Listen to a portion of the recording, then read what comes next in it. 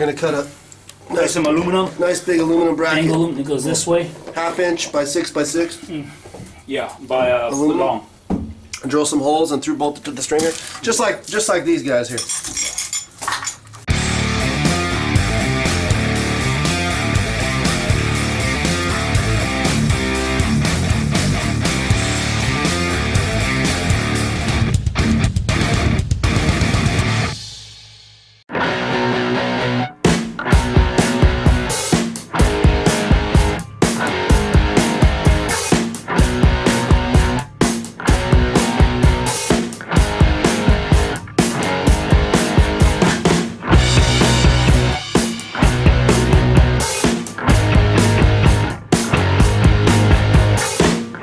Alright, so where we're at now is we've got the front stringer brackets and isolators and the gear mounts there all set.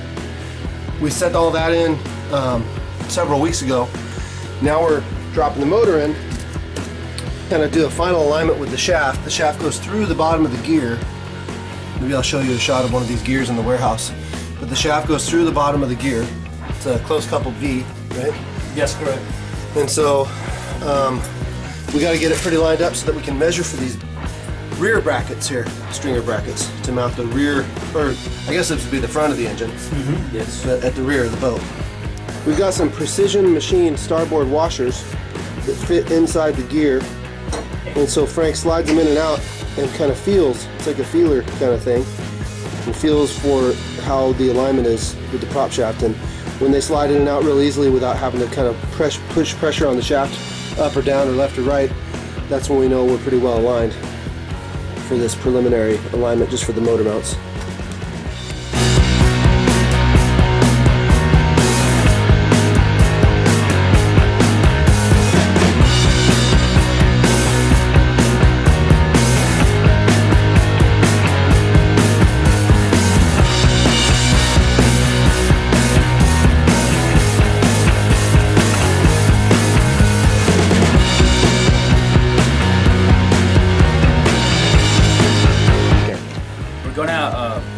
Use some wood wedges to kind of keep the engine from moving around. Alright, so we made up some brackets, 6 by 6 by 1/2 inch L aluminum, 12 inches long. The key right now, you're going to find center of this. Right? Find the center. You're going to put this like this. Okay. You can clamp it on center, right? Like kind of like that. Once you clamp it, then you know if you have to bed it or just screw it on, glue it on. It looks like we might end up just bolting it on with M65, but I'm not sure until this goes on permanent. So if the angle, if the angle of like this, you're right. Or like that. If there's a gap, you use Q-cell. You're right. If it's minimal, the isolator, this rubber part would take a little bit takes care of it. A little bit, not much, but it would take quite a bit this way. Right. Okay, so that's what we're trying to make it square as possible to the stringer. So it's not bad, but it's loose. See that? Right. So we still need to adjust it. So on this side, it turns out that the isolator is going to be a little bit too far away from the stringer. So we're going to space out. We have to carry these spacers in stock that we have made, and we're going to space this motor mount out just a little bit, just to get the isolator to sit a little more centered on the stringer bracket.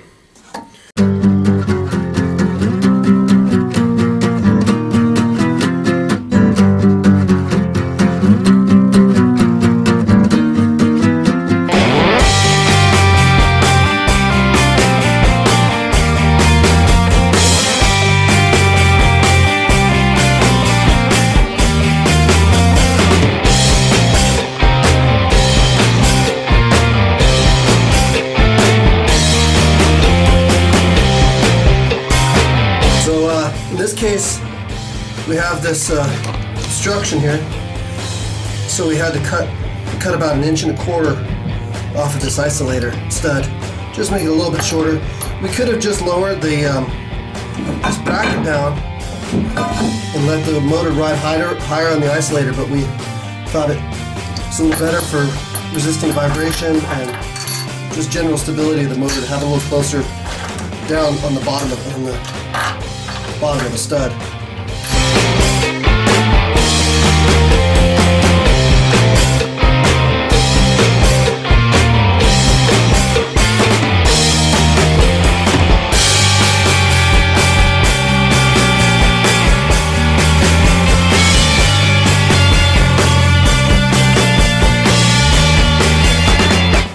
Okay, so we held it on there, and we marked this is the top of the stringer right here, and then we're going to drill 3 holes in there, kind of in halfway point between the stringer and the bottom of the bracket.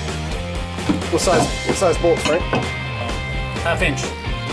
Okay, so we got the stringer brackets drilled, and one for port and one for starboard. Mark this one, forward, starboard. And what we're going to do now is try to get them down in there and clamp them into place. We've got some clamps here. Get them kind of clamped into place and mocked up into place where they're going to go. And then we need to try to drill through the stringer for a through bolt.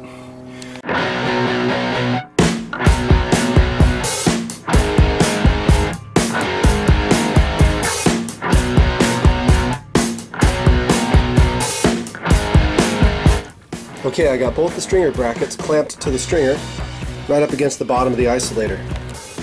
So we're ready to mark for the holes, see if we can drill them, and if we have to pull the motor to drill them out, that's what we'll do.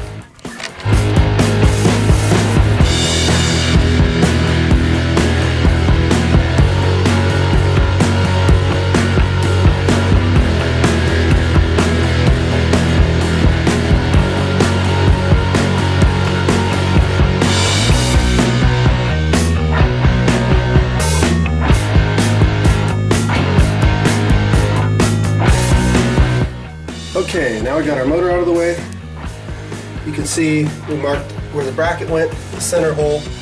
We're going to use the center hole to locate it, but as far as the angle of the bracket, this way, we're going to pivot on that center hole and make the angle match this angle so that everything's flat on one plane.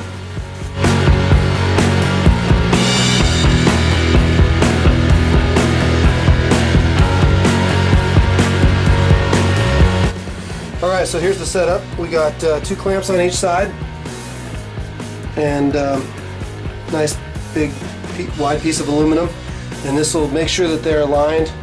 They're on one plane, both this way and this way, tilt-wise. And so you can see now I can loosen this one clamp right here and adjust the tilt to match the tilt on these guys right here.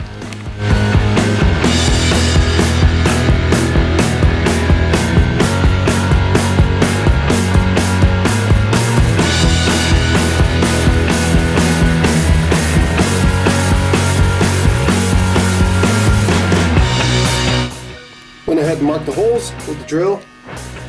I just dimpled them because I'm going to drill them without the bracket in the way. That way I can make sure it's easier to make sure I'm drilling straight through.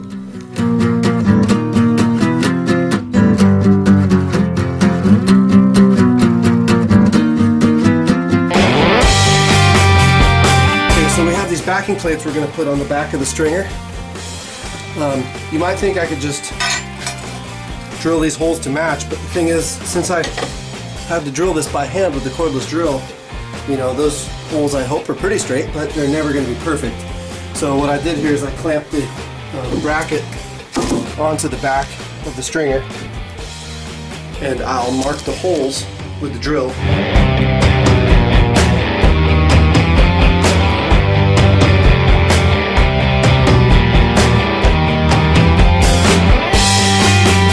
Next step is to go ahead and get everything down, and we're going to put it with an M65 with glue.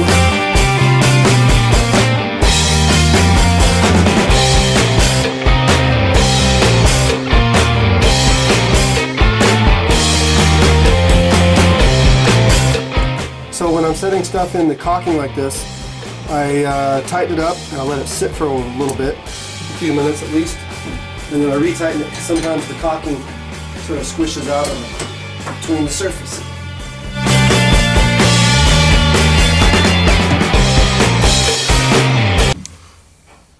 Okay, there it is, all done. So they're set in, M65, pretty flat across the bottom. There's a little, I don't know if you can see with this light, little tiny gap, but well within the tolerance of what the isolators can make up. Maybe a 1/16 of an inch in 6 inches.